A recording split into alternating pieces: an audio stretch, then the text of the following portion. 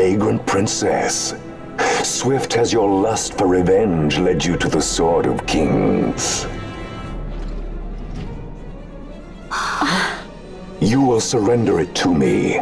Too late, and to their sorrow do those who misplace their trust in gods learn their fate.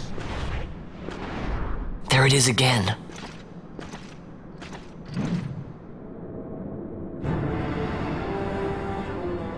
Fran, I don't like the look of that.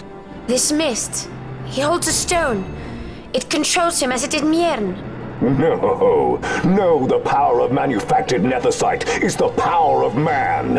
A weapon forged by his wisdom who would challenge the gods themselves. A fitting blade for a true dynast king. Wraithwall did but pretend the title, a cur begging nethicite scraps from his master's table. Hark!